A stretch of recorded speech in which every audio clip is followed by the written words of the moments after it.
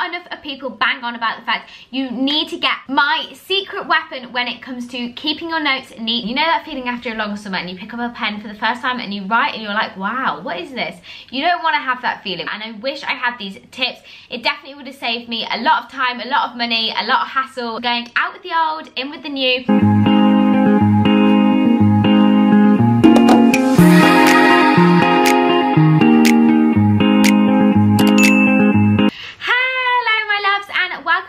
To another video. So today we are going to be discussing what you should be doing on your summer holidays to prepare yourselves for sixth form. So you've now suddenly finished your GCSEs, you've got the longest summer ever, you're going to chill, relax, go on holiday, and believe me, that is exactly what I was doing. However, there are some essential tips that you can follow in order to make sure you are prepared and just help your transition from GCSEs to sixth form. And if you are new, then hi, welcome, I am Anna. My channel has all things academia, health, fashion. There's just a little bit of something for everybody, and it would mean the world if you decided to stick around and subscribe.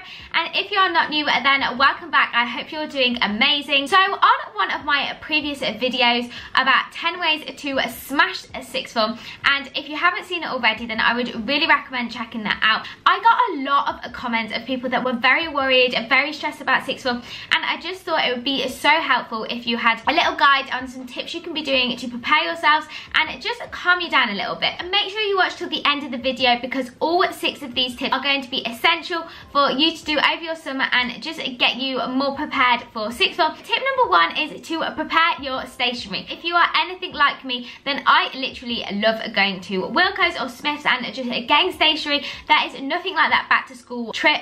However, I always end up with a load of stuff that I really don't need, and I actually don't end up getting my essentials. So I've just got a little essential list of things that you need to get. Probably the most important thing you're going to buy are your folders, and what I would recommend is getting a big one for each teacher. You're probably going to end up with, if you take 3 A-levels, 6 teachers. We had 2 teachers per subject, and then I brought just a small little day folder per subject, so 3 of those, unless you're taking 4 and you're super clever. I feel like not enough of people bang on about the fact you need to get plastic folders. They last so much longer than cardboard folders. It is such a faff when the cardboard ones break, having to move them all into a different folder.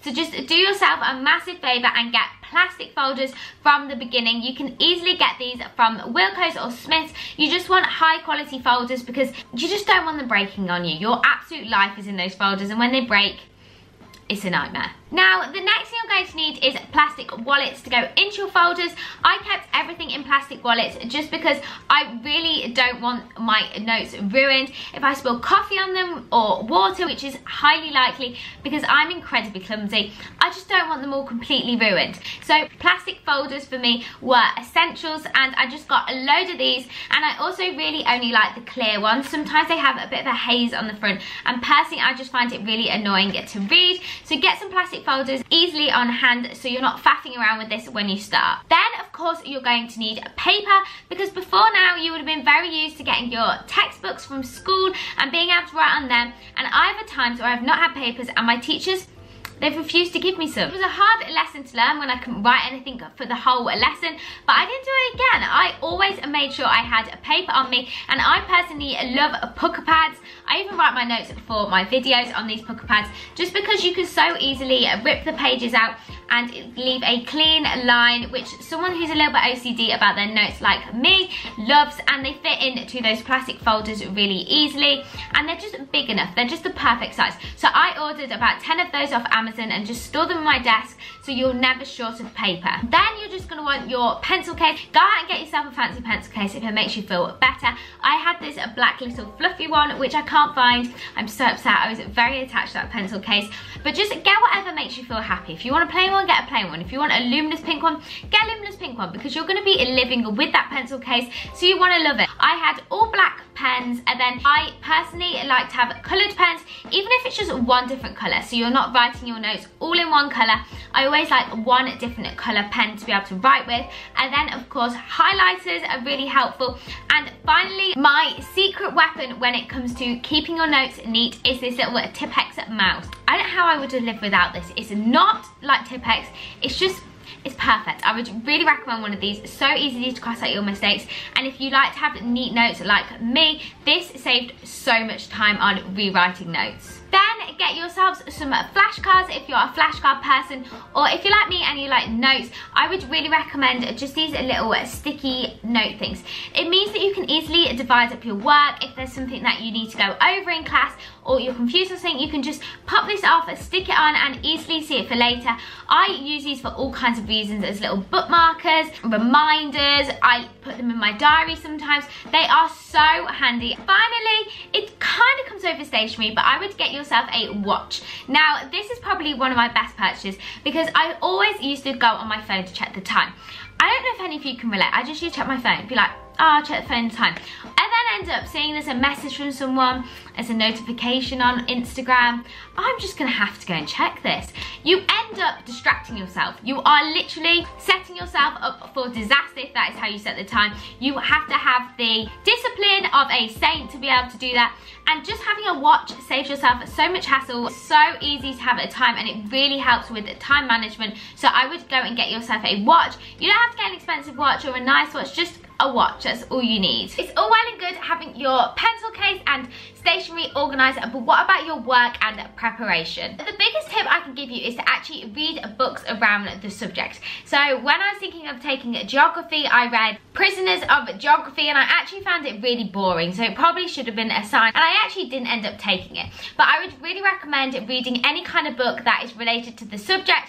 A, it is good for you to work out whether or not this is actually a A-level you want to study, and B, if you ended up wanting to apply for that subject at university, then they really look for further reading, and it can come in so helpful for personal statements and interview preparation. Or if you're thinking of maybe applying for medicine, it might be worth it going out and reading some medicine related books. If you haven't already seen my video on how to get into medical school, there are lots of tips in there that you could be looking into doing over this long period of time. If you want to get even more ahead, then subjects like biology and chemistry are the only ones I know about, but there will be books similar in all subjects. Is the CGP guide Head Start to Biology and Chemistry A-level, to basically fill in the gap between GCSE and A-level. And I would by no means go out and learn this guide or memorize it or anything like that. You just want to make sure you have brushed up on your understanding of the subject, as well as going over your GCSE notes. So I would say about a month or 3 weeks before you're looking at starting back to school,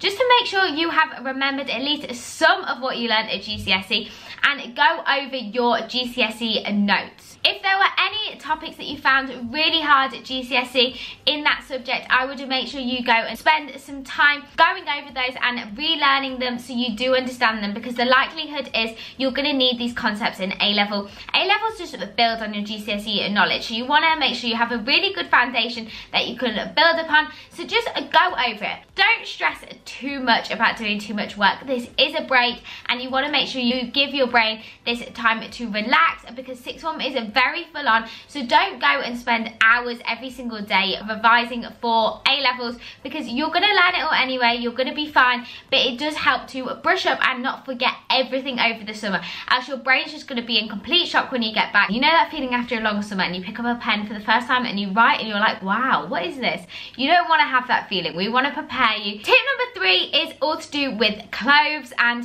if you know me, I love my clothes. However, it's a bit different in sixth form. If your sixth form is anything like mine, we couldn't wear whatever we wanted. It was smart business wear.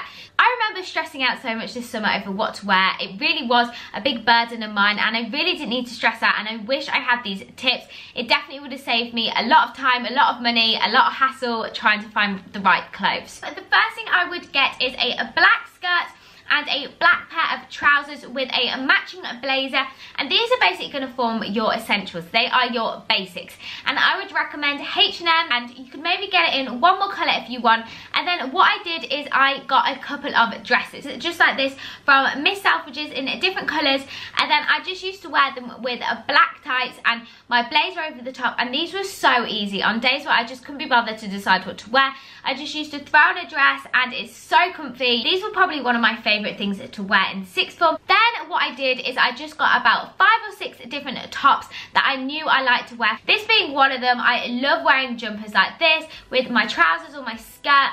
And then I got a load of other tops that I just used to rewear. So I would say don't get any more than 5 to 10 tops, because at the end of the day, if you wear it 10 days later, nobody is going to notice that you've worn it before, and you've probably got a lot of tops you can wear for sixth form already in your wardrobe. So just to show you a couple, this was just like a little jumper. This top, which was so easy to wear with trousers or a skirt, a jumper like this, and it has really pretty little sleeves. Nice shirt that I used to love to wear. This little shirt with just a white vest underneath. It just means if you have some tops and some outfits planned, you're not thinking about what you want to wear. Just each night before school, you can lay it out so it's ready in the morning, and you have these outfits already prepped in your summer. And personally, I love fashion, so I found it so fun getting to plan my outfits in the summer. It's just a nice way to organise yourself, and it's not strenuous. Also really recommend going out and getting a nice coat and scarf. On your way to school, on the bus, or when you're driving, you don't really want to be having to wear your blazer. It's just a bit uncomfy. So I got this coat from Topshop, and I love this in the winter or in the autumns, and I just feel like it's such a cute little outfit having a coat and scarf. The most important parts of clothes is what shoes you're going to wear.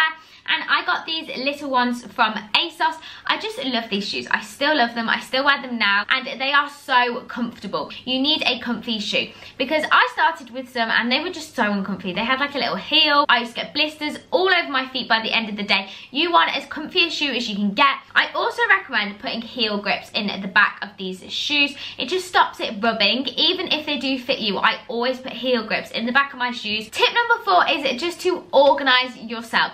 Now it's the perfect time when you're not at school to get yourself organised. I would really recommend going out and buying a planner. The school might provide you with a planner, but at the end of the day, it's not going to be as nice as you want it.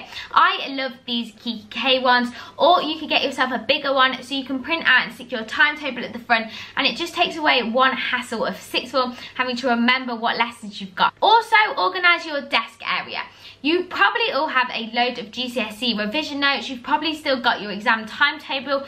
Get rid of it. We want a fresh start. GCSEs were in the past. You're moving on to sixth form. So clear your space of GCSE stuff. I don't want you to go out and be like, yeah, I'm going to burn all my revision notes, when you might need them. You might end up swapping to an A-level that you didn't think you were going to do. So keep them, but organise them. Get your GCSE notes sorted into the subjects that you're taking for A-level in one place, and then the rest of them, store them away somewhere where they are safe, but not in your space. Going out with the old, in with the new. Get your study space sorted where you're going to be studying for sixth form, because even if you don't want to, you'll be spending a lot of time studying from home, and you want a clean space. What I used to love is to have a separate little area, even on one desk. So if you have one desk, it was like the far left was maths, the middle was chemistry, and then the far right was biology. And I used to just like shimmy around when I was doing different stuff. I just like everywhere to have its own little home, even if that means you're going to have 3 different boxes in your room. Actually separating your subjects out physically, all of your notes, really helps you organise them and keep on top of each one. You really need to get organised on how exactly you're going to revise.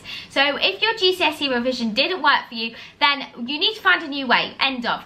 If you were doing flashcards and that didn't work, then think about maybe doing mind maps, or could do question and answer ideas to summarise your notes. I would really recommend Ali Abdal's channel. I will put it in the description box below. So you could go now and spend your time actually focus on how you're going to revise.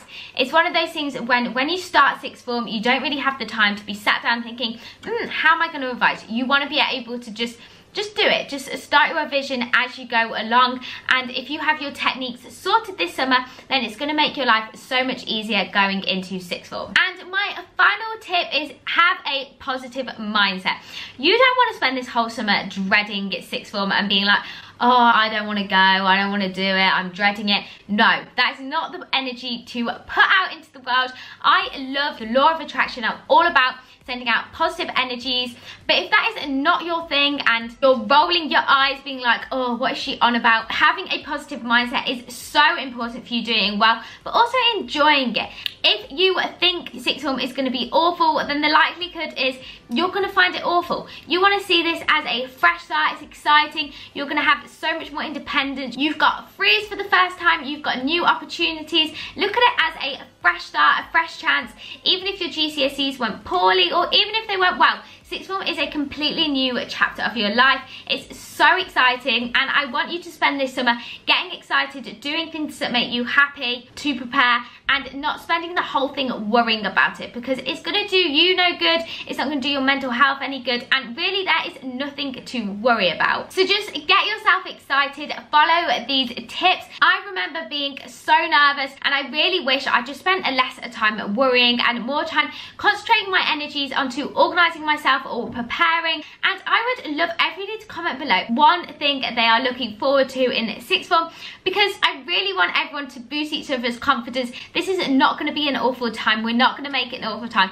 We're going to enjoy it and take every new opportunity, and I'm so excited for you. So I really hope you found this video helpful. If you did enjoy it, it would mean the world if you would give it a big thumbs up. We'll see you all so soon, everybody. Have an amazing week. Bye.